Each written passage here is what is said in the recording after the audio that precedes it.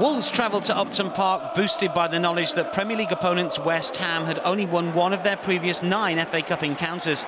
The visitors had failed to concede in their previous 3 matches and managed to restrict West Ham to shots from distance during the first half. Carly Kime denying Pedro Obiang on this occasion. The closest the hosts came to scoring was from the unlikely boot of right-back Carl Jenkinson, who let fly, only to be denied by Kime. Kenny Jackett's Championship outfit arrived in East London without star striker Benica Fobe amid talk of a £10 million transfer to Bournemouth, and without him, Wolves lack bite up front. New Polish signing Mikel Zaro's effort failing to seriously test Darren Randolph.